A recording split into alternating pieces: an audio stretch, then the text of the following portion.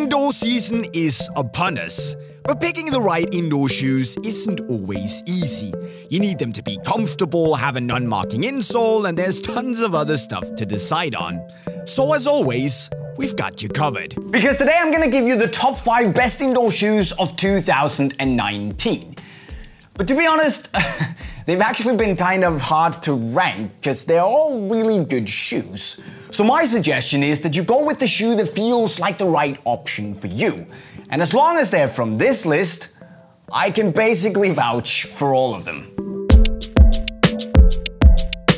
Fifth place goes out to the PUMA 365 Roma Lite, which might not only be a dream for freestylers because they can kind of use this to replace their old worn down PUMA archive lights, but it's just a good shoe overall. See, not only do you have this extremely flexible EVA outsole from the archive lights, you also get a pretty thin, very soft mesh upper with a bit of texture welded into the toe box to give you a nice and well-connected feel on the ball. And the comfort and fit is pretty top notch, not only because of the thin soft mesh, but also because of this here one-piece tongue construction. And on top of everything, according to the name as well, the shoe is ridiculously light for an indoor shoe. The only problem, as I see, is the stability and lockdown. That could be better. But overall, it's very good.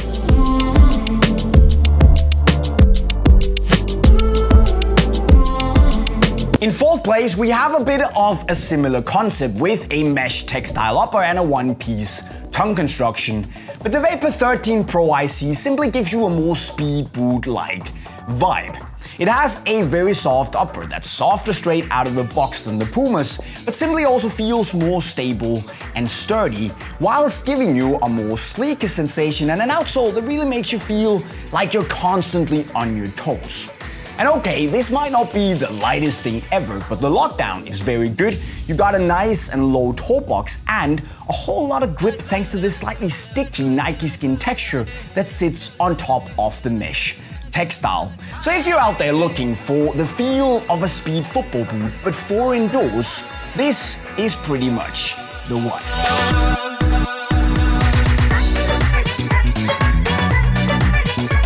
Third place goes out to a bit of a, I guess we can call it a modern classic, the Nike Lunar Gato 2s, which came out all the way back in 2013, but was so good and such a loved shoe that Nike simply just decided to bring it back for real.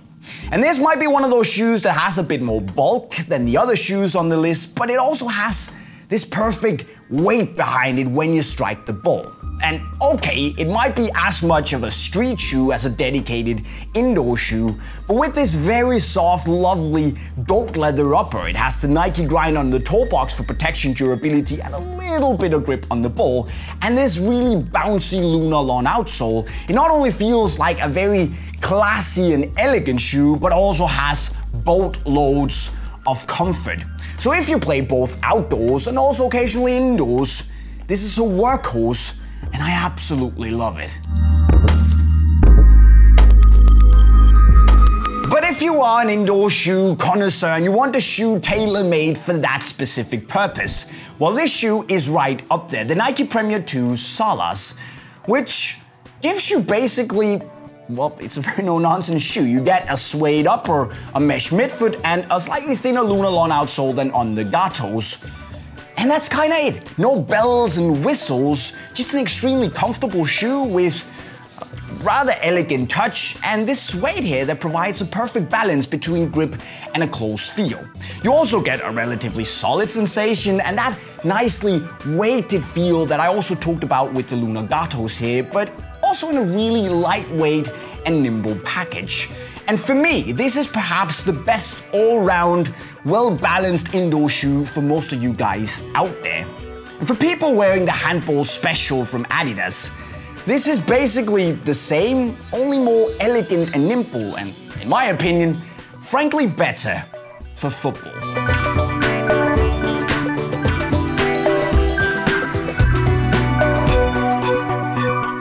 And speaking of the Adidas handball special here, we can't do a top 5 indoor shoes without an honorable mention to that. It's a bit of an indoor classic, especially in Scandinavia here, and that's not for nothing because it's a great shoe always delivers, but as you can see, compared to the Premier 2 Salas, it's a bit of a chunky fella. And the same thing can kind of be said for the Jumbo Legend 8 Pros and the Joma Super Regates. They're nice, they're comfortable, but they're also a little bit bulky, and to be honest, these are great alternatives, but I probably prefer staying with the shoes that are actually on the top 5 list instead. But for the connoisseurs out there, I've selected this bad boy as my number 1. The Mizuno Morelia Indoors, which is basically just the outdoor Mizuno Morelia 2 made in Indonesia in an indoor version. You get some of the comfiest, most elegant and softest leather around on an indoor shoe. Gives you this almost slipper-like sensation, but on one of Mizuno's really thin and very flexible indoor soles here, with a bit of a nubuck toe liner to give you that protection and durability that we expect from a Mizuno product. It's got really good grip and that exceptionally elegant feeling when you're on the court. And for me, as an outdoor footballer playing indoors occasionally, this is pretty much the perfect thing. And I think you guys will like it too. So there you have them, fellas, the top 5 shoes for indoor football in 2019. Now remember that all of these shoes come in a lot of different colorways, so if you're not down with what you see right here, well, there are tons of other colors that you can pull out in case you want the shoe, but you want it to look different. But guys, which indoor shoe would be your pick for the year? Well, you should let us know in the comment section, as always, right down below. But before you bounce, don't forget to also go and click the subscribe button, hit the bell notification button to see all our latest videos the second they drop, before you slide over to the playlist over there to learn some pretty wicked skills and how to improve as a footballer. And with that said, guys, I've been your boy Jay. I'm signing off. Cheerio.